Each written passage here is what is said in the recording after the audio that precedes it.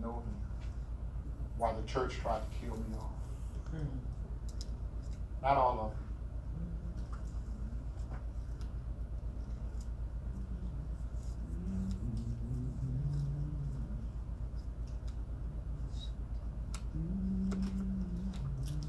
I came home. And isn't it amazing how God in this past week would allow me to see that little church? He didn't let me preach at it. He allowed me to go in, sit down, and listen. So that freedom could be used to serve that morning. And in case you didn't know this, when we first got to Salem, we had to take her to urgent care. Isn't that something?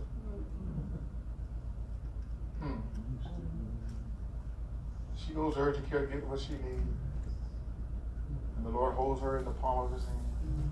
And then he gives her the strength to serve. Amen. See, we talk about, I know we all have personal experiences, but you really need to be listening today.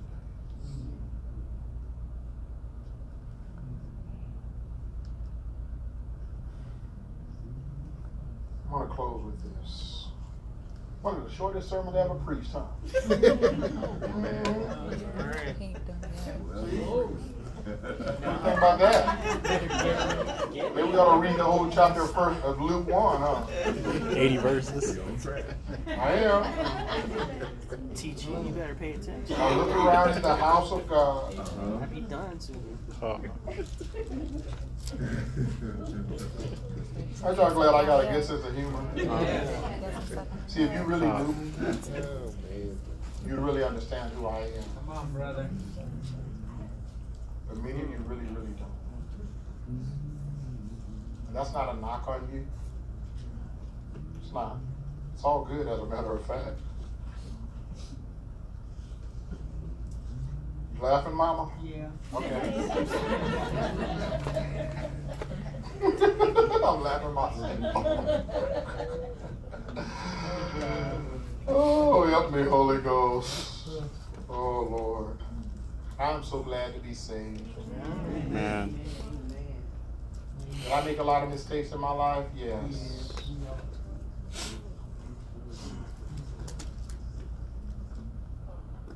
But what did the Lord do?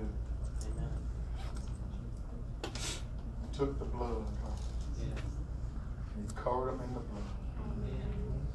We can't make up for yesterday, but we can go forward. Yes.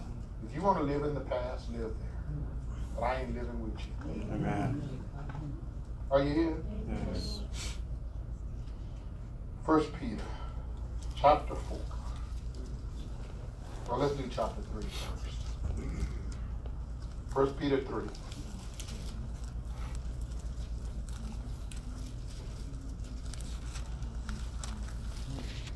Let me know when you arrive, and I'll tell you what verse. Please take this to heart.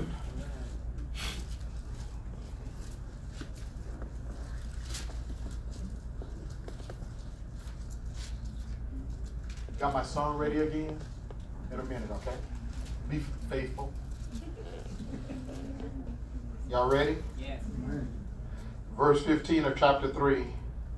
Well, verse 8, really. So let's do verse 8, then we'll jump over that other verse. He says, finally, in everything that has been done, be all of one mind. Have compassion one of another. Love as what? Be pitiful. Oh, no, not real. No. That makes me look like I have no sense. I'm weak. Be pitiful. Be courteous, not rendering evil for evil, or railing for railing. But contrariwise to that blessing, knowing that ye are therefore thereunto called, that ye should inherit a what?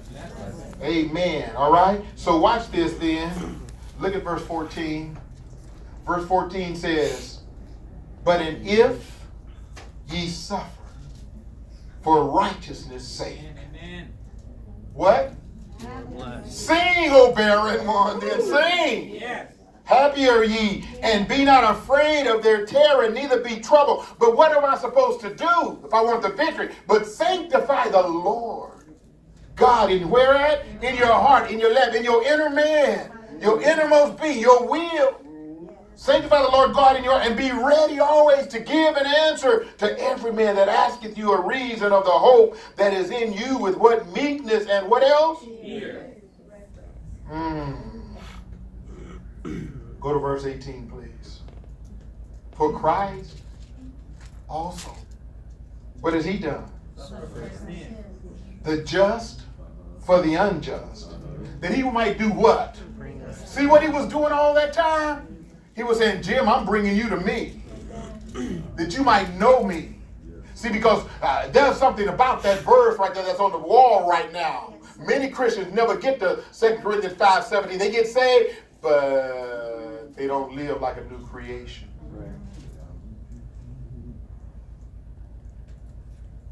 If I didn't live like a new creation, I couldn't have went to Oregon. Huh? I couldn't have took my wife with me. Are you here? See? But God is faithful. He knows how to heal us of everything in our heart. Heal people around you that don't want to be healed. Huh? He don't want you to live in yesterday. He wants you to live in today. The accusations of yesterday will always come. Yes. But he cast them into the sea of forgiveness, never to be remembered no more. Right, I don't deal with it. I don't process them in here. Because this is what happens. And he has put a new song in my mouth. Even praise unto our God. But he did something else when he put the praise in. He turned around and he gave me a test. Yes. That overcame him. You know, the accuser of the brother overcame him by the blood of the Lamb. Amen. And the word of our testimony. And we love not our lives unto the death. But so when people will come and want to remind you of yesterday, God will send a little old mother of the daughter and say, I just love you. And then that same mother walk over to your wife and say, honey, I just love you. But the church will say, crucify him. The people will say, crucify him. But while they're saying crucify him, the Lord has said, I redeemed him. Yes. He was bruised. I chastised him. I took all of that. But I also did one more thing. I allowed my stripes to heal him. To heal him. You want to be healed? Now who shall lay any charge to God's elect? It is God that justifies Aaron. Let him preach your stance that you take. Right, Joseph? That's right. Let the Lord do it, Liz. Don't defend yourself. Amen. Is God faithful? Yes. All right, okay, good. Let me go over to chapter 4 really good, really right quick. Verse 1 of chapter 4 of 1 Peter, right? Are you home? Mm-hmm. For as much then, that I might know him, for as much then as Christ has suffered for us in the where? Flesh. What are you supposed to do? Likewise, with the same what? For he that has suffered in the flesh hath what? Ceased from sin. Well, glory, that he no longer should live the rest of his time in the flesh to the lust of men. But where am I supposed to live at? That is right. What do you want to do? You want to live to the will of God? Mm-hmm. Let me read you this and I'm going to play the song. He was poor. He might make us rich. He was born of a virgin that we might be born of God. He took our flesh that he might give us the spirit. He lay in the manger that we might live in paradise. He came down from heaven that he might bring us to heaven. And what was all this but love? If our hearts be not rocks, this love of Christ should affect us. If our hearts be not rocks, this love of Christ should affect us. That I might know him. That I might know him. I don't think that I want to know him just because I go to church. Because he knew me before I got to church. Yes. But he knew I needed to come, like Matthew 11, 28 and 29. You know, come unto me all ye that labor and heavy laden, and I will give you rest. Amen. Take my yoke upon me and learn of me. Take it upon you and learn of me. For I'm meek and I'm lowly. That's what we are. That's what he is. That's what we're supposed to become. To learn of him. When we learn of him, we'll find that rest in him that we are seeking. Lust ain't, wait a minute. Lust is a deceiving thing. It destroys lives. Lust has many faces. Not all lust is sexual. We can lust after all these things and try to find satisfaction in those things. And those things destroy us. They're just because our flesh is craving certain things. But when we learn to know the Lord, we won't seek to kill him like Paul did because he knew him. Huh? And he knew the power of his resurrection. Amen. He began to walk in that fellowship of his suffering. He got there. How does that apply to us today? That says, you know what? I have faith in God. I'm going to forsake all of those things. Are you here? I'm going to take him. That's faith. Forsake all of that. I take him. And I'm willing to allow him to crucify me every day. Is it hard? You darn right it is. I'll tell you one more thing. This is how good God is. When I came back here not having anything, and I went for a long time, I couldn't even find a job. No car, no nothing, just padded turning, left and right. I had to walk around everywhere I needed to go and had to bum a ride every time where I could. And I told myself I ain't never going back out to any cotton fields. Guess where I went? Not an air-conditioned building, but having a hoe in my hand. I was raised doing that. But God was teaching me a good lesson. Same, Jim, in this field. You be the best cotton chopper that you could ever chop. So when people talk about you take folks are taking jobs that you won't take, don't talk to me like that. I don't. My mama raised and taught us, my dad taught us how to do the work. We drove cotton pickers when the other people had to drive the air conditioner. We drove the one that didn't have anything. Before we drove that, we had to walk up and down the field with a hoe in our hand. Had to block the cotton to make it perfect so the cotton wouldn't choke its own self out, so cotton could breathe and the others could go around and they could grow. Huh? Amen. Yes, sir. Yeah. We had to jump in the truck and get on the truck to go out to the fields some 30, 40 miles away, depending on where they was chopping at. And we better not come home, so we couldn't miss the bus or the truck. We'd have to sit on the back of the truck, packed. Sometimes we had shelter over the top of it, and sometimes we didn't. When we did have it, they made it out of wood.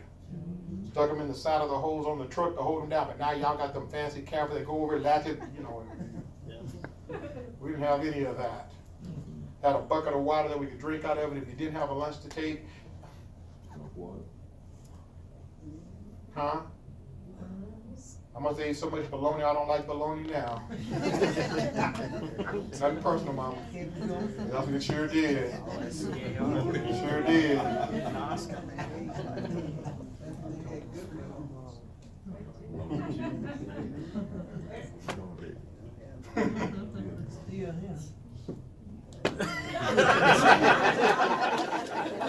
Still here.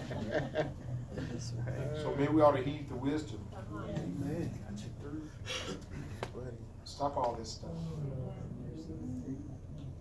Huh?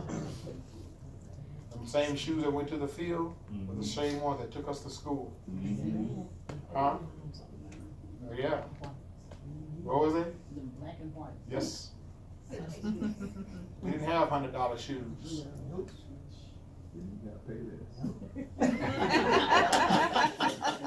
I'm just trying to help you. When we couldn't go to the store and buy blankets and all that stuff, the LB Prize man would drive through the community, come to the house, and he'd buy a blanket and stuff from there. He'd put it on a slip because your word was your bud and they trusted you. And he'd show up every month after that and come back and you paying. And the kids got a blanket. Oh, help me, Holy Ghost. But some of y'all, you so blessed that, see, you haven't gone through and lived like we had to live out there in them places.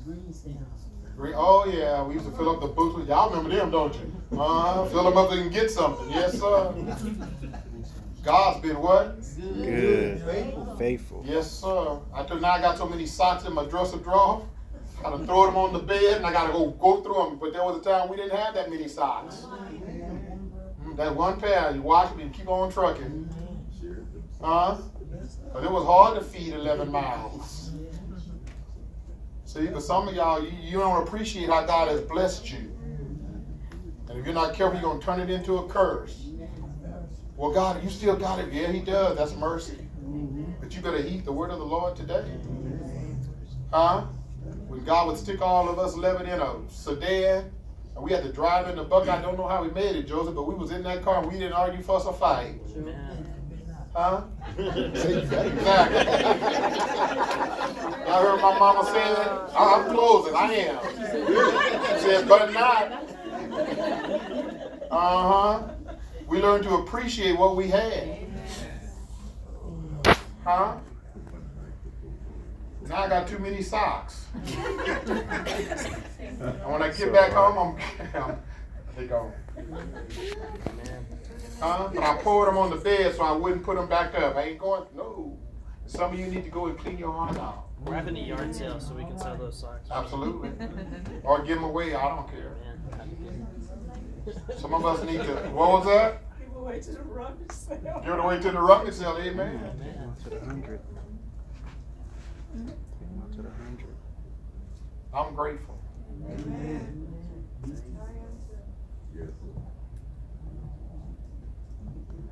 Y'all that are spoiling your kids, stop it. Stop. Tell them no. They'll get over it. We the better for it. God is good to all of us. You are blessed. You know what I've learned through that? That generation, they're passing away. You better glean what you can right now.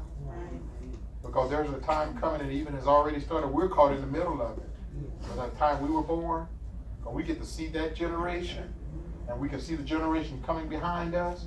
So we're like locked in the middle. We see it from both sides, and y'all don't see it. And God is trying to open your eyes so that you may see. And you may be reminded. Because when those hard times that are coming are going to hit, you're going to say, I wish I would have learned that.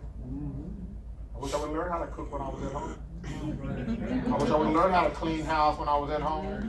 I wish I would have learned how to put the clothes in the, because everybody didn't have a wash machine. But I wish I would have learned how to take some soap and put it together and cleanse the, I wish I would have learned how to knead soap, with a needle and thread. I keep a needle and thread. I can sew really good.